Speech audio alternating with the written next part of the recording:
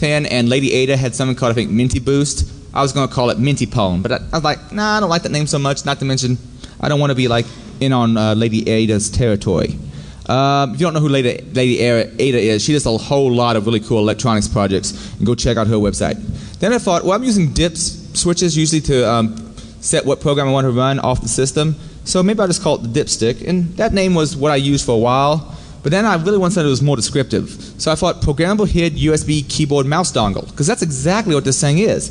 But that's a little bit long to say, that's a mouthful, so maybe we can abbreviate it. Okay, let's go ahead and make an acronym for that. Programmable HID USB keyboard dongle. Fucked. That works for me, and that stuck. So I had to look around for something to actually build this with. And I'd seen all sorts of stuff out there. I'd seen the direct AVR code that was mentioned before. I'd seen ways of doing it with a normal Arduino board, but it was extra circuitry, not to mention the Arduinos, while they're not huge. The official hardware is a little bit bigger than I wanted. So I did some Googling around and I found the Teensy. Now the Teensy is really, really small, and I'm trying to come up to me after in the question section, and I'll show you one. But the itty bitty little tiny things. Basically everything you see above the wolf's head and below the USB adapter, that's all the Teensy. There's not much to one, so you can fit them in just about anything. Like 1.2 by 0.7 inches. It's got a little AVR processor, runs at 16 megahertz. It's programmable in assembly, C, or the Arduino dev package. How many people here have ever used Arduino? Alright, for those who haven't, Arduino's nifty. Essentially it's more or less, and someone who's a bigger Arduino developer might correct me on this, but it's kind of like a set of wrappers around C++ that get rid of some of the more complex things of the language and make it very easy for hobbyist programmers and people like to mess around with electronics and digital art projects to deal with. There's also a version that's $27 that has more onboard storage and so forth. And by onboard storage I mean program storage. There's ways you can use it as like a USB flash drive, but I'll go into why that has its problems in a bit. The best thing about the Teensy is it has built-in USB support. I don't need anything extra. So I was good to go. You can get those from pjrc.com. By the way, if anybody orders one from listening to this talk, tell them IronGeek sent you. Sometimes he sends me free demo hardware that I can play with. Here's the basic specs of both the Teensy and the Teensy++. Generally for most things, you just go send to keystrokes. The Teensy 2.0 by itself is enough. If you need a little bit more room for payload, look into the Teensy ++ 2.0. But either one will work fine for you. It also depends on how many analog inputs you need and so forth, and maybe pulse width modulation you need, and I'll go a little bit into that. That glowing effect you saw earlier, that's caused by using PWM is pulse width modulation. Essentially what it's doing is it's turning on and off a particular connection on the chip really fast, and based on how fast you turn it on and off, you can basically make the LED dimmer or brighter. And I have like 3 of them going in there, one for red, one for green, one for blue, so I can simulate any color I want. And currently I just have it fading through different colors. I'll go a little bit more into analog in here shortly.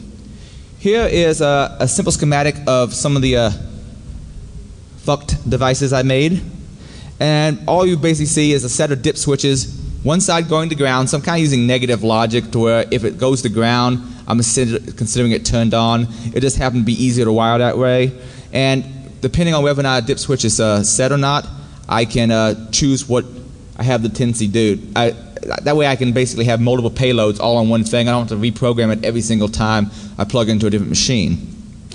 But let's say you have an 8-position dip switch. That gives you 256 possible different programs you could run. That's pretty nifty.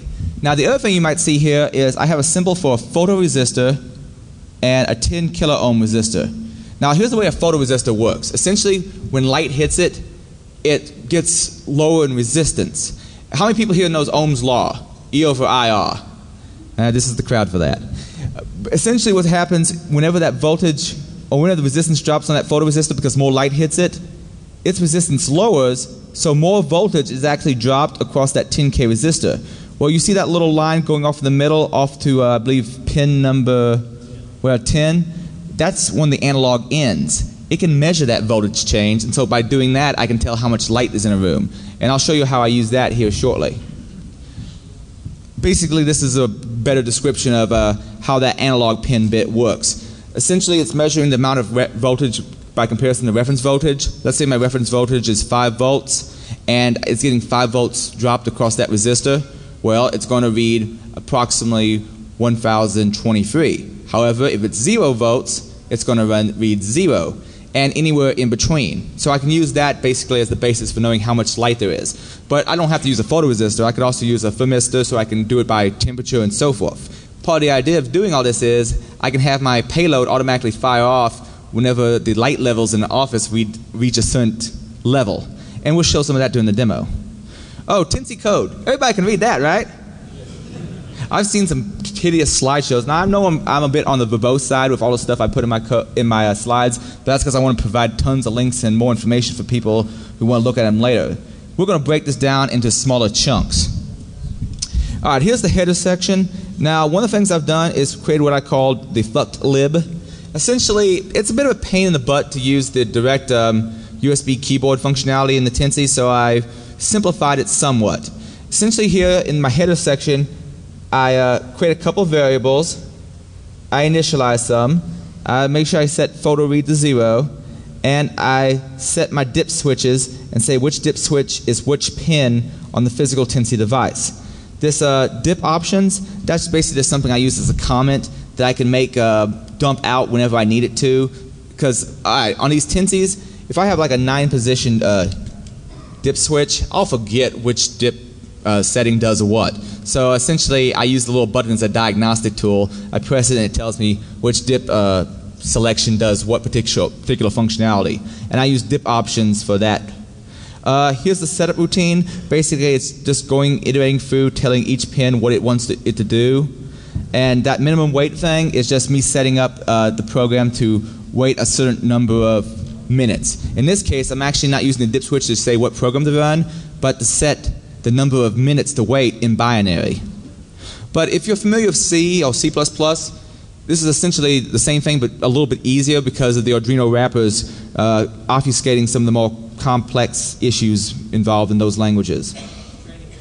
What was that? Training wheels. Hey, if they help, as long as they don't become a crutch. I feel like I would have been a much better programmer if I hadn't learned BASIC first.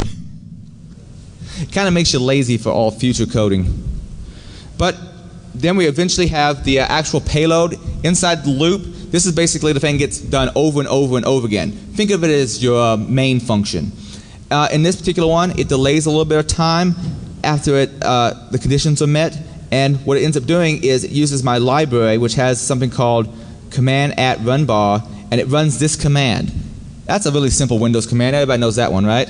Let me break it down for you. Essentially, it opens up command exe, does a for loop, looking through the output of the WMIC command. The WMIC command that's inside of all that junk is looking for a disk that's a USB disk. What it does then is it gets that output, finds out which disk has a certain label, in this case my thumb, because basically when you plug in a thumb drive you don't necessarily know for sure on a victim system what drive letter it's going to get. That first part finds out that drive letter for you. Then it fires off a script off of that drive letter. Trust me, it all works. This part I believe is in the slides you have. Try it out, trust me, it seems to work pretty well. And this way you don't have to code in, go to a certain drive to run something or copy stuff to a certain drive, because you're not going to know what drive it is until you actually plug it in. You can use this little bit of scripting to find it by its volume label. And it does its thing, and it shrinks down the current window. That's right after the delay 10. The delay 10 basically means delay 1,000 milliseconds, so 1 second. In the PHUKD library, I've implemented a few different commands. One is command at run bar and then whatever operating system. I haven't done OS 10 yet, that's why that X is there. That could be either MS Windows or it could be Linux and GNOME. Same thing for shrink current window. Basically the idea is you can fire something off to run and then you shrink the window so they don't necessarily see what you got going on in the background. Press and release, essentially this makes it a little bit easier to say take this one key, press it several times. If you want to get around in Windows and if you like open up a web browser and want to do something to someone's account someplace, generally it's best to get around with key presses rather than mouse events. So you can use this to like hit tab, tab, tab, tab, tab to get whatever field you actually need to get to. All right, show dialog. Essentially this function just sends diagnostic information out. I use this for debugging my programs. Essentially it reads through the pins, tells me what the current value is, also tells me what DIP settings I have for which particular pre-made payloads, all those sorts of things. And DIP's options is that variable I mentioned before that actually gets printed out by show options. Show dialog. A few other things I have implemented in there. Another thing is I have something called LED keys. This particular function basically just tells you which lock keys are down. For instance, scroll lock, caps lock, or num lock. And see, the next thing about this is there's not a whole lot of communication that comes back from the computer to the keyboard.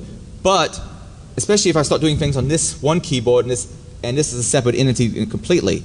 However, whenever you use caps lock, scroll lock, or num lock, that message gets sent to everybody. So you can do what's I sometimes refer to as like a caps lock trap. Basically, you turn on caps lock to be annoying using your Teensy, and you know someone's at the station whenever they turn caps lock back off, and you can detect that with the Teensy. And you can use LED keys for that, or I have a couple little Boolean functions that basically say is num lock on, is caps lock on, is scroll lock on. So basically, all my stuff there is just to make it more convenient to create these PHUKD devices. If you want more information on this, tomorrow, Dave Kennedy, also known as Relic, and Josh Kelly, also known as WinFang, are going to be giving a presentation on PowerShell, and they're going to go into some of the more advanced things you can do with a Teensy. So they're doing some more complex things than one we're showing here. For example, I think they have some kind of like reverse shell they do out of PowerShell. So it should be pretty nifty. Alright, setting up the development environment. It is incredibly simple to set up. Let me go ahead and start this up.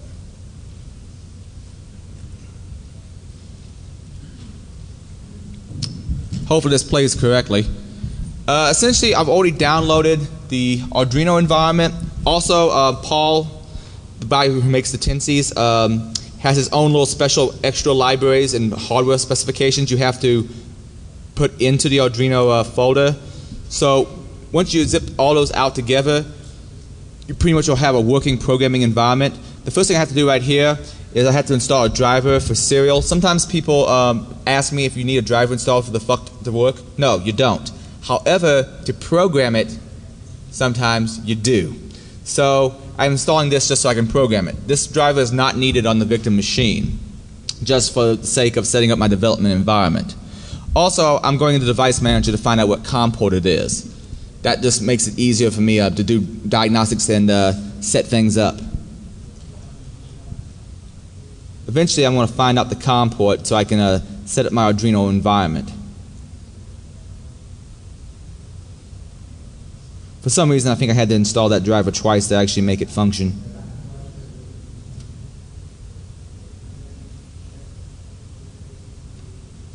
And eventually it works.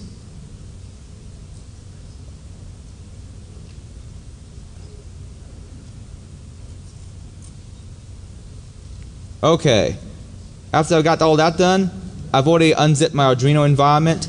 I'm going to go ahead and I think the next thing I did was I go into lib and I put in my, the Teensy loader. That's an extra exe you can download from Paul's site. Essentially it's used for programming the Teensy. After you install it, essentially you can just press the button that's on the Teensy itself, that little black button you saw in some of the pictures, and it would know to automatically load code from the machine. Also right here, I'm putting the Arduino extra hardware specifications and pointing it towards my Arduino development folder so it knows what kind of board I have. With the Arduino environment, you can program for a lot of different microcontrollers that are based around Arduino. The main Arduinos, there's like several different generations and a couple different types of Teensys and whatnot, which is why you have to install that so it knows about your hardware. At this point, I'm actually going to take my library, which is downloadable from my website, and copy it into the libraries folder. And it actually comes along with some examples so that you can look at them and see how to do some of the stuff I'm going to be showing here shortly in the demo. At this point, whenever I want to actually program the Teensy, I just have the Teensy